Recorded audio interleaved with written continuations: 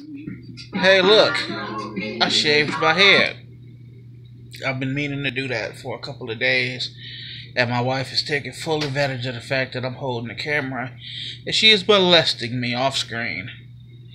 She's, hey, stop that. Stop that. Man, telling you, uh, I decided to shave my head because I wanted to get a good, hey, stop it. Stop it. I wanted to get a good look going on. Let me see. Where are they? They're over here. So, oh well, I don't see them now.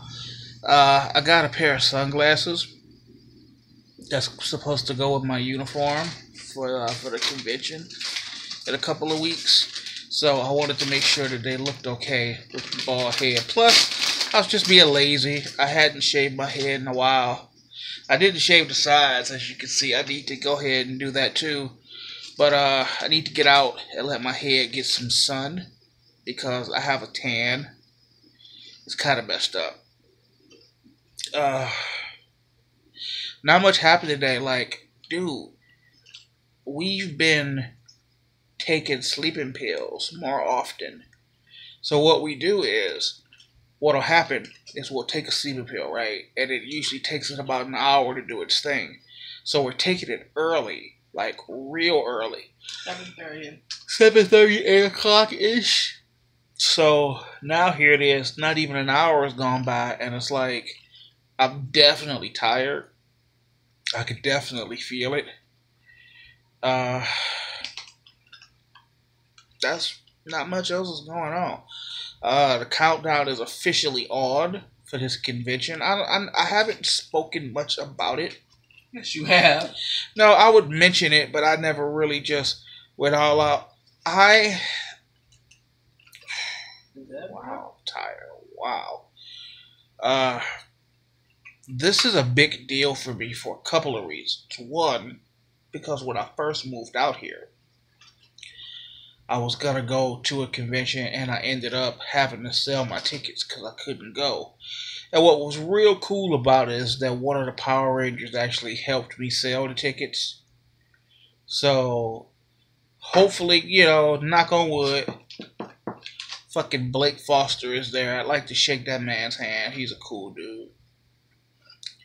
I am well aware of the fact that I am a 43-year-old man going to a convention for a children's show from the 90s. Don't fucking care. You hear embarrassment in my voice? You hear any apprehension? No. Motherfucker, I'm dressing up. I got a uniform. You know what I'm saying? Like, I got my wife a uniform. We going at full force. This is a big deal for me. Like, you have to understand. Like, Power Rangers is just a piece of my fucking childhood.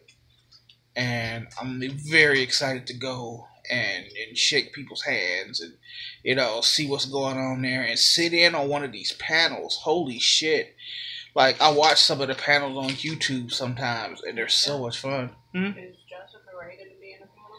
I don't know.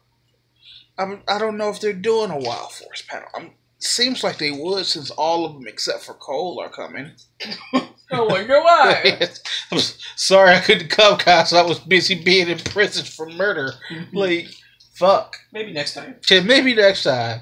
When's the next one? 10 to 20? I'll be there. I'm a guardian of the earth. Oh, fuck. I'm sorry. Shit. Oh, I'm tired. Wow. While Asia was cooking dinner earlier, I sat down because I had a thought. And I started writing. I had to stop because dinner was ready. But I find that no, don't be sorry. I find that the thoughts are still running through my head. And wow, look, dare I say it? I'm sorry. I'll just fucking say it. As I write, I have a handful of characters who are just my absolute favorite to write for. One, I fucking love writing for Opal. Like, that's just, I'm so happy to help. Just like, don't you want to get promoted? No, I'm just happy to be here. Like, fuck, that is just so much fun. Actually, like any Exandrian, really. It's just so much fun to write for. But I have to say, my all-time personal favorite person to write for would be Elle. Fucking love Ella. She's just so much fun. She finds the joy in everything, and it's just wow. It's refreshing. Sorry. No, you're okay. I'll say this, and then I'll go because nothing else to do. I have been going back and listening to older stuff. Like today, I breezed through season 4. And while I feel as though sometimes when I write, it can be a little long winded, listening to it play out, dude, there's a story here. Like, there's a plot. Like, yeah, it's a lot of dialogue, and if it were ever adapted for a series of some kind, you would probably have to throw in some arbitrary action scenes. But it's literally just a bunch of fucking dialogue. You okay, babe? Where you going? No. Uh-huh. And you just gonna open the door and I'm all naked? Will you stop, you slut? Slut. Or at least close the door. Don't nobody want to see that, but you... Stop it, Asia. Stop it. Go close the door. Then I can come back? No, you nasty girl. What's wrong with you? Stop it.